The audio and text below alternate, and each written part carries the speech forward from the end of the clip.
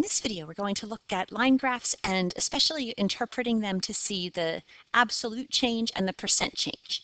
So first, just to get kind of acclimated to these two line graphs. So I have this one is showing new residential home sales in thousands of units from April 2015 to April 2020. For comparison purposes, I have another line graph from a different source, but this one is showing existing home sales in thousands of units. And again, starting in 2015, going through to 2020, and also measured in thousands of units. And so I have a few questions here we can think about. So when did the peak of new home sales occur from 2016 to 2020? So considering the span that's on these graphs, and about how many new homes were sold. So we want to go up to this graph, and we just kind of want to track along this graph until we see the highest that it gets. So it looks like pretty much that is going to be right here. So again, it's kind of tough to estimate exactly just from this graph, but if here's April 2019, here's April 2020. So this is looking like maybe January or so, if we think like January, February, March, April. So I'm going to say maybe we'll just make a guess that it's January 2020. And then we want to see what does this line up with.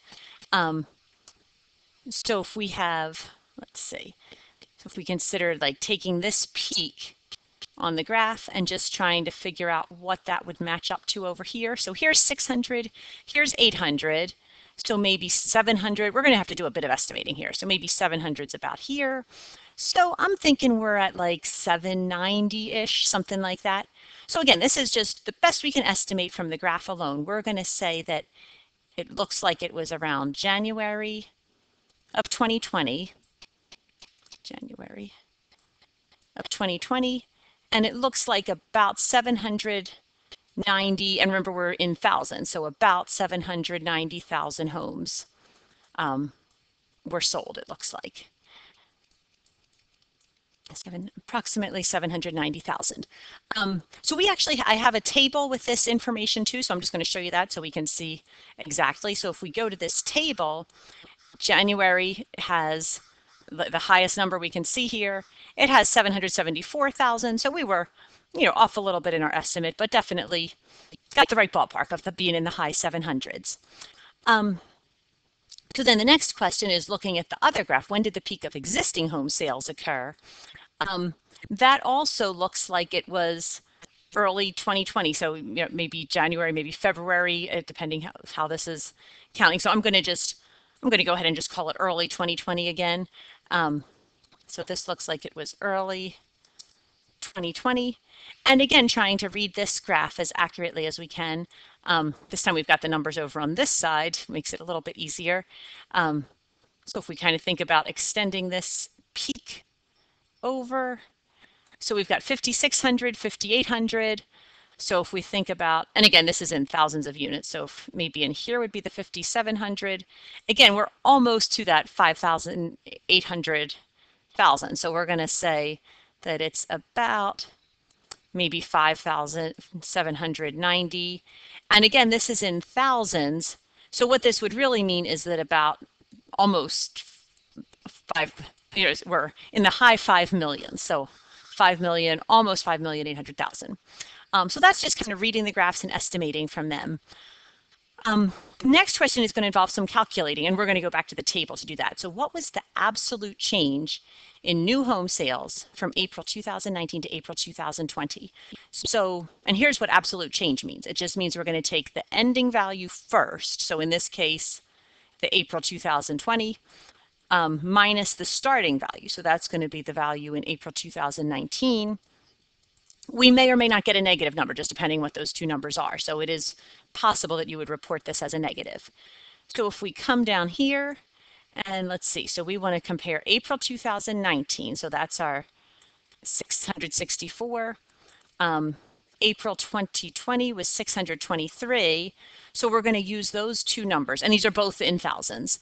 So we had the ending value of 623 in April 2020 minus the starting value of 664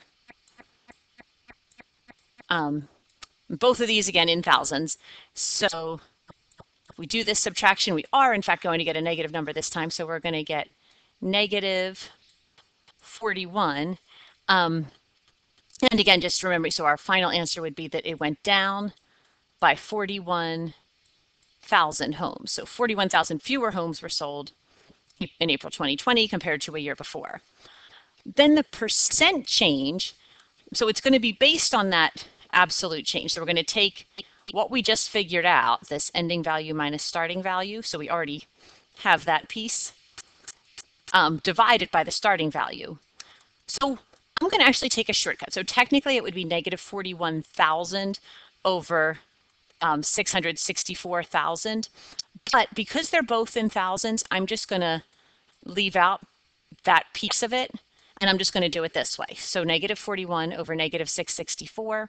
Again, if we put those zeros in, wouldn't change a thing because they both have them. So essentially, if we divide the top and bottom by 1,000, those would just all cancel out anyway.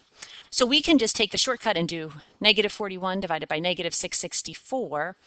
And that's going to give us, of course, a negative still. And it's going to be negative 0.0617. This is the decimal form of the change, but we want to change it to a percent. So we're going to multiply that by 100. And that lets us know that this is a negative 6.17.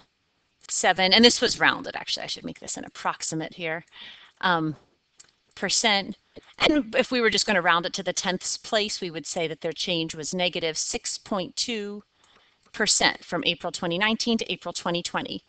And I just wanted to go back to the chart that we had been looking at because they actually did this math for us. They reported right down here that the percent change from 2019 to 2020 was in fact negative 6.2%. So they didn't do that, show the absolute change here, but the percent change is the same thing that we had just gotten. Last question I had on here was just more of a conceptual question.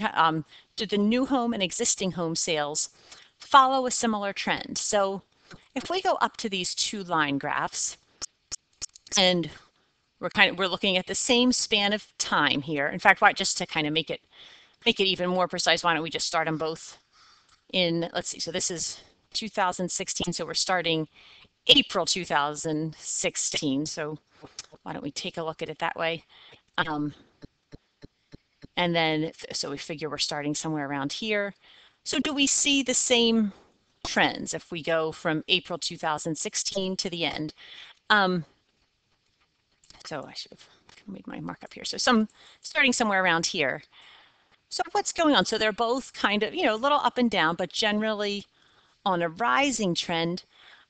So for a lot of their time, they're similar. Right in here seems like the biggest difference. So in early 2009, like late 2018, early 2019. So like this part, we did see a drop in the other one, but it seems like it was a little steeper for the existing home sales.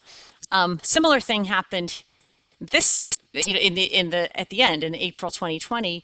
We had a much steeper drop here than we saw here. So they're following similar trends, you could say, but definitely some exceptions.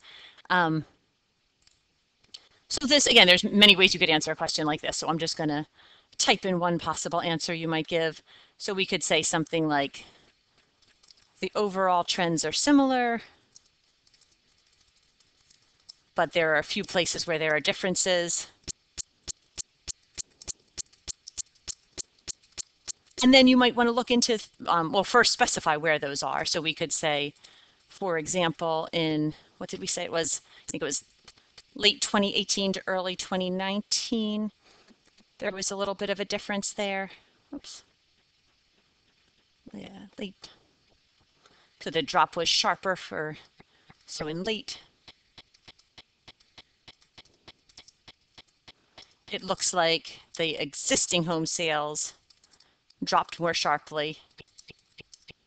And then the same thing seemed to happen in April 2020.